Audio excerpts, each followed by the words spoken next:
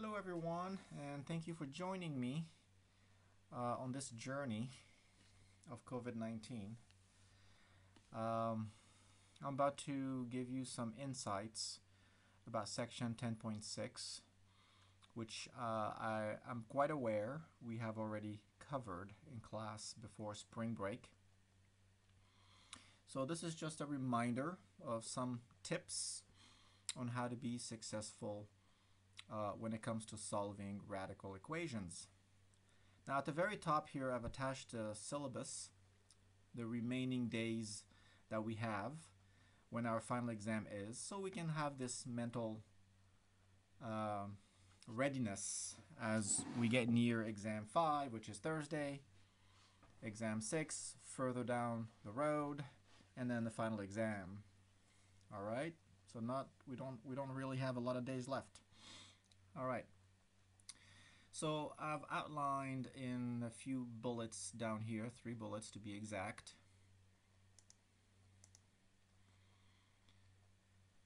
some of the guidelines when solving radical equations, so you can read those.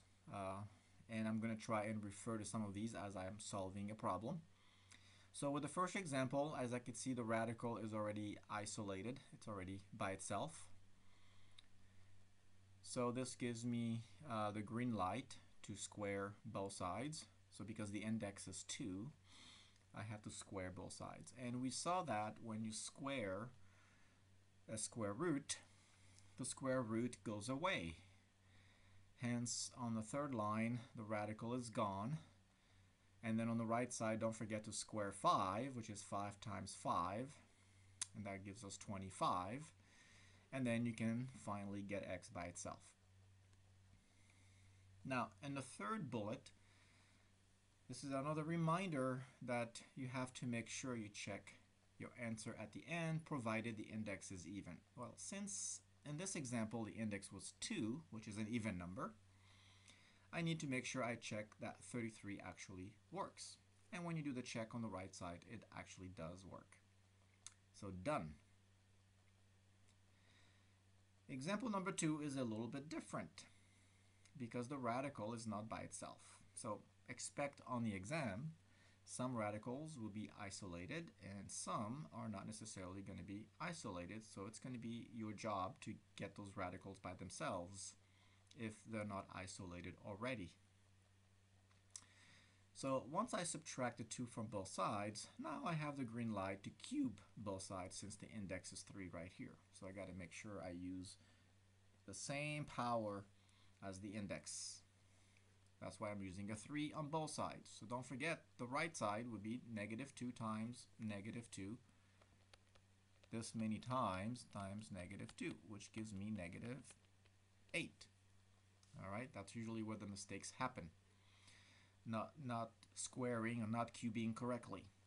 On the left side, which is a nice side, the radical goes away once again. So now we can finally get x by itself. So I'll let you fill in the blank, and you should end up with the answer negative 13 over 2. Okay, so in this example, I really do not have to check my final answer because the index was not even. So I can move on to the next example. The next example is similar to the second example, where the radical again is not by itself. Now I would recommend you probably pause the video and see if you can get through it yourself first, and then you can unpause it to see if you got it right. Alright, so I'll assume you paused it and you did your work, and you've realized that the radical needed to be isolated by subtracting 6 from both sides first, and then you can square both sides. Since the radical has an even index, we'll make sure to check our answer in the end. Now once you solve for x, you get 30. So here again, be careful, because negative 6 multiplied by negative 6 should give you positive 36. Okay, very good. Once you check 30 by going back to the original equation, you get a false statement. So therefore, you must reject 30 and you'll be left with no solution. All right, again, I would probably write this down on a separate sheet of paper and try it again yourself first to see if you can get through it. The process should be the same. Okay, very good. I assumed you paused the video and that you realize that you have to square both sides. Since they are already on opposite sides, you can do that. Once the radical is gone, once again, so here the radical is going to be gone. So that leaves you that takes you to the next step, and then you can try and get x by itself. Now hopefully you got x equals 0. Make sure you check your answer. Once you do, you realize that they are equal. Hence, x equals 0 is the solution to the problem. So, as I promised in class today, there will be a quiz at the end of this video. Your first quiz on Chapter 10. So you should grab a blank sheet of paper. You should write down the problems, and you should work them out. You have until Tuesday, tomorrow, 11:59 p.m. if you're listening to the video today. If you listen to the video on Tuesday, then you have until 11:59 p.m. on Tuesday night to turn in your quiz. Obviously, if you're done way earlier than that, you can submit it at any time before that indicated time. So here are the 5 questions that you'll need to answer.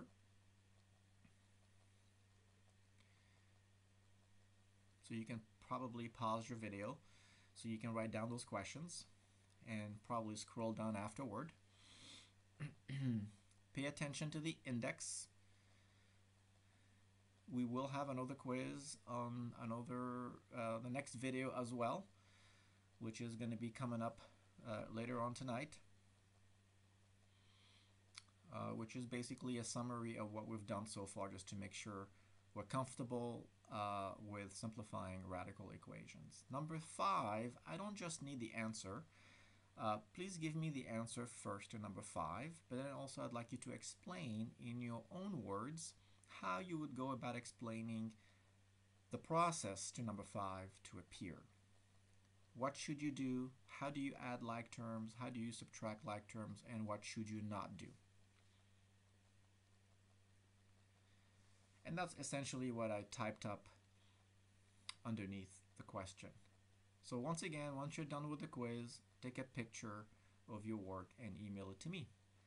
Thank you very much, guys, for joining me, and stay tuned for the next video, which will be, well, you'll get an email from YouTube once that one is uploaded. All right, bye for now. Adios.